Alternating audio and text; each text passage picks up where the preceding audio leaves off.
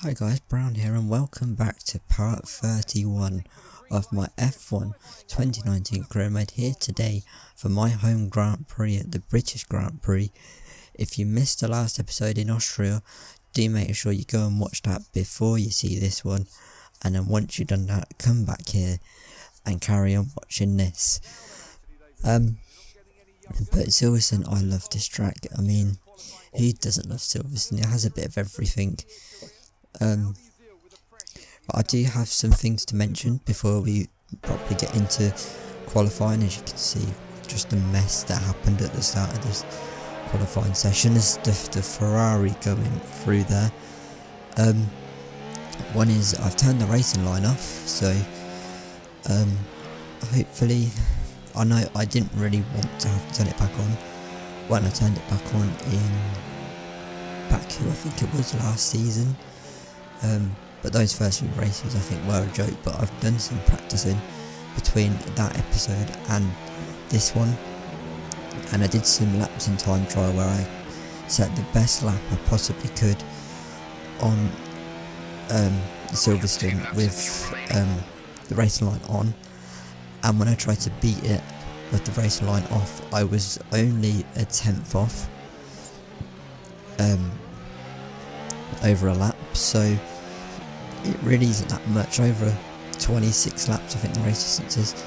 Yeah, maybe it's quite a lot, but we'll see. The only way to improve without the racing line is to of course race without it, so from this episode onwards I'm going to be trying to not use it. So we're into qualifying, let's get properly into the action. So into qualifying, this is our second run and we've made a massive mistake, and we're going to be starting 16th at our home Grand Prix. You would have seen if you were watching the Delta, we lost 2 tenths in the final sector, and those 2 tenths would have got us through comfortably into Q2. But it's going to have to be a comeback drive yet again, a bit like France. But hopefully it does have a wind at the end, just like France did. Let's get into it. Season's end, just 30 points. My, how times have changed. So let's see who can reach the top step of the modern podium today. The 3.6 miles of the Silverstone circuit in Great Britain is hallowed ground to the Formula One faithful. We have 18 corners that wrap around this former World War II airbase and some good passing opportunities at the end of the DRS zones. Anthony Davidson, a very warm welcome to you as you join me in the commentary box for today's event. Let's talk about Brown. No grid penalties, no mitigating circumstances, just a poor qualifying performance and a very disappointing start position for them today. It's not a nice feeling, I promise you. They've got a quick car underneath them, but they've got onto the grid today and they need a pair of binoculars to see the start lights. They'll be desperate for a good start to make up for some of that deficit. Let's run you through the driver grid order for today's exciting race. Charles Leclerc lines up on pole position and Max Verstappen lines up alongside. Considering the rest of the grid, we have Hamilton, Giovinazzi, Nico Hülkenberg and Grosjean, Gasly, Vettel, Weber and George Russell, Magnussen, Bottas, Devon Butler and Ricciardo, Kubica, Brown, Lando Norris and Alexander Albon, Stroll and Sergio Perez completes our grid. And with preparations almost complete, let's head down to the track. So pretty much 2x2 at the front. It's a Ferrari 1-2 from the 2 Mercedes 3 and 4. In terms of strategy for us, we're going to be starting on the mediums and then going to the soft. At the end we're going to be putting a load of fuel in the car so we can push a little bit more. But let's get into the start of this Grand Prix. The lights are out and we're underway here at the British Grand Prix, and it's a great start by Charles Leclerc and the 2 Mercedes. Vettel, Verstappen nearly getting swamped there as we're heading through. We haven't really gained anything yet, but we're going to go for a lunge into village down the inside of multiple cars, and then we're going to try and do like a Lightning McQueen-esque move to then go down the inside of Devon Butler in the other Renault, but we're nearly wiped out Williams and Daniel Ricciardo in the other Renault. Perhaps I have to have another look at that, see what happened there. I think it was Kubica that I didn't really realise I was he was so far alongside of me. But heading on to the rest of the lap, then round Luffield for the first time, we've got Devon Butler up ahead of us. The Renault, I think, is actually one of the worst cars on the grid. It's either that or the Toro Rosso. As here comes Valtteri Bottas down our inside into Copse. He can't get the move done, but heading onto the hangar straight. A couple of corners later, here he comes again on the outside of us, and he's going to try go to the outside at the Stowe. We're kicking up some dust off the racing line, and we do just about stay ahead of him, and here comes Lando Norris trying to get past. Valtteri Bottas there, and Bottas does just about defend. Sorry if I'm commentating poorly, this is the second time I've recorded this as in the background. We've made a massive mistake, as past goes Bottas, past goes Lando Norris, and we've got a lot of work to do after that. You can see as well, that's something I forgot to mention, we have a helmet just for Silverstone. We'll be going back to the other one for Germany, but you can see we lost 2 positions there to Bottas and Lando Norris. But can we get back past Norris at least into Vale down the inside? We do. And now we can start hunting for Valtteri Bottas yet again. Of course, he had a bit of a mixed race in Austria. He was second most of the race, but he couldn't stay there. In the end, as down the inside we go on Kevin Magnussen, and we'd nearly caused another pilot there. Honestly, we are in Hulk mode today here at Silverstone. But here you can see Magnussen, we're up his inside, and he just squeezes us. Says, oh, that could have been very nasty. But mindset in the moment, he just squeezed me off the track and right up on the curb. So I was like, you know what, you can have some of it back, as we try and go to the inside of Butler at Club, and we couldn't do that. And now we've lost out to Lando Norris. You would have seen that we had to correct the slide after the contact, and now we're going to go for the lunge to try and re-overtake Lando Norris, and there's contact, and we've spun round at Village. We've just about stopped ourselves going the whole way round, but we're all the way down now in P20. This is the angle from Kubica.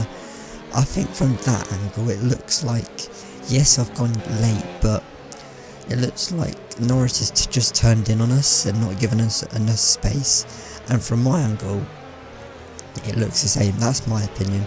But let me know what you think in the comments below. As skipping on, we've managed to catch the back of Danny Rick, and now we're going to go down the inside of the Aussie into Copse.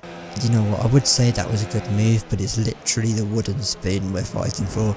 So yeah, we'll just leave it at that. As here we come round 2 against Kevin Magnussen, and we've done him round the outside. That's an incredible move all the way round the outside of Village. It's a bit like what Leclerc did to Verstappen.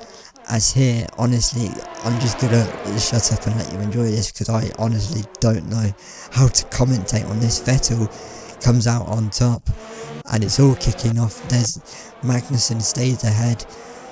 Lando Norris is trying to get past Butler, and it's all kicking off. I don't really know what happened there, to be honest. It's just all going on as they head through to start the next lap. As out of the pits, I'm skipping on a fair few laps because just nothing happened. I was just going round and round. I had no pace on the medium compound tyres. So they're coming out the pits, and we're kind of gunning for them now. As skipping on, we're actually in the lead of the race briefly before Charles Leclerc catches us up and does overtake us to retake the lead. I kind of wish that was for position and weren't just for we've been that slow and that horrendous this weekend. That is just no point me fighting him. It doesn't look like we're going to be able to keep the winning streak going. As into the pits we come then to make our one and only stop onto the soft tyres. And now out of the pits we come in some fresh air, but now we've got to push. There's a small battle going on just up the road between the Toro Rosso and the Williams of Robert Kubica. So let's see if we can catch that fairly quickly and just see how many cars we can get through. As here comes Valtteri Bottas down the inside of Hulkenberg, and now he's been spun at Stowe. What is going on there? Comes back onto the track, and for some reason now the Toro Rosso and the Williams just decide to stop in the middle of the track. So like, thank you very much, go for the lunge on both of them down the inside onto Vale, and that's both of them done. And now we can start pushing and get after the cars in front, which I believe is Kevin Magnussen. And so for a third time we're going to have to overtake him in this race, as here comes Kubica on, I believe it's Alex Albon down the inside there. That's a great move by Robert Kubica. Here comes Valtteri Bottas though, is kind of eyeing up a move to get past him as well. And you can see here comes Bottas, tries to go to the outside, or thought about it at least, as here he is on the inside. Down the inside he goes into Copse. That's a mega move by Valtteri Bottas, and up next for him is Robert Kubica, who he dispatches very quickly. That Alpha absolutely mighty in a straight line, and now he's gunning for us is Valtteri Bottas in this race. But as we skip on, here we go on Kevin Magnussen for the third time this race. Round the outside we go on Kevin Magnussen, and that's a pretty easy move. And now here comes Valtteri Bottas, gets past Magnussen fairly quickly, and now here comes Kubica on Magnussen as well. So Magnussen just been absolutely slaughtered there down at Brooklands and the straight of the Wellington straight. Now yet again Bottas is catching us, as here we go on Lance Stroll. We're going to go down the inside and get a Stroll there. And I was driving so angry. If I was behind a car, that they were getting out of the way no matter what. I weren't having it. I weren't just sitting there. As here comes Stroll, potentially trying to re-overtake us here. So here he comes, he goes to the inside of us, headed down the hanger straight, and down the inside he goes. You can see Bottas has caught us up here. We're going to have to defend to the outside, and we do. And now Bottas is trying to get in on the act as he thinks about it, to the outside of Lance Stroll. And now we just need to push whilst Bottas being held up by Stroll. But that doesn't go down too well, as out of the race goes Lance Stroll. This is what happened to him coming out of club. He just slows down, so I'm guessing it was electrical. I don't know what he's doing. He's literally gone off the track to come back on it and then go off of it again. These pay drivers, eh? I'm joking. Here we come now. We're in a pretty heated battle with Valtteri Bottas. Down the inside tries Bottas, and now round the outside he tries again at Luffield, and he can't get the job done. And now he's going to have a run on us into Copse. He's going to think about it. We go very defensive to the inside. We go back of her to take our racing line, and Valtteri, what have you done? He's put us in the wall down at Copse. We're in the barrier, and he's wiped us out of the British Grand Prix on the last lap. Valtteri, mate, what are you doing? I have no words. What? Just, you can see the front wing. There is no front wing. Just, what is he doing? We have a replay here. And what is he doing? At what point does he think that's the suitable gap to go for? I defended to the inside, pulled back over to the left to take my line, and he goes for it. Clips the back of our tyre. This is it in real time. And yeah, that's just... God knows, this is it from the back of us, and just, there was not a gap there. So, an absolutely chaotic ending to this Silverstone British, whatever you want to call it, Grand Prix. We crawl ourselves out of the gravel, down at Copse, and now get overtaken by someone, and the front wing's that bad, we've gone completely off the track at Stowe and out into the Vale. You can see also the engine's pretty worn as well.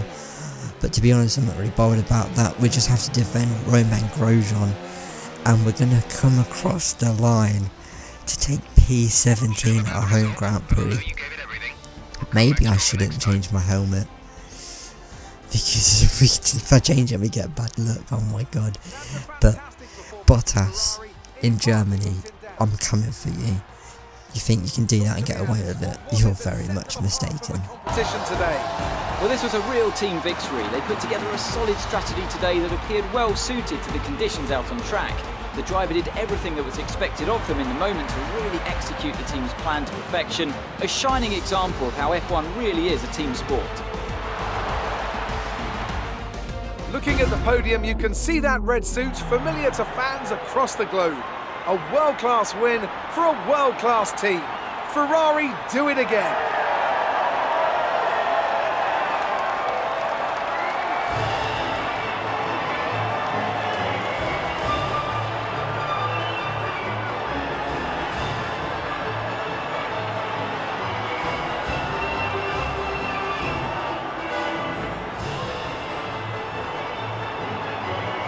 So that has been your British Grand Prix. A Ferrari 1-2, the first weekend that's probably been dominated by Ferrari all season. In the standings, we've gone down.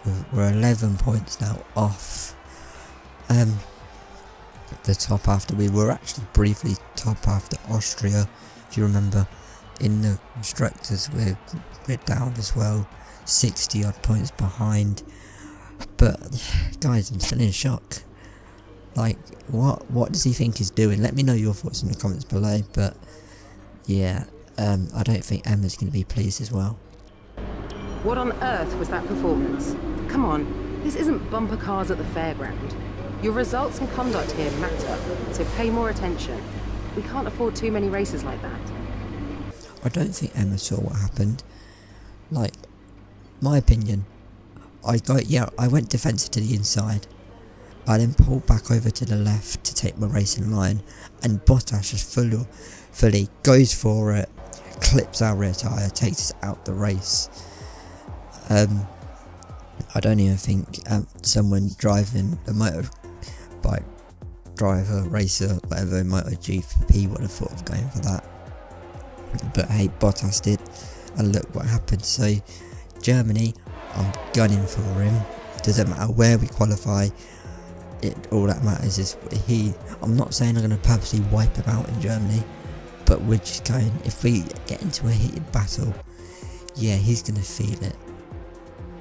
I ain't giving him room. You saw what I did to Magnussen. That's what we're doing to Bottas in Germany. But that's pretty much it for this video. A bit of a strange engine. Let me know what you think in the comments below. Was it my fault? Was it Bottas's fault?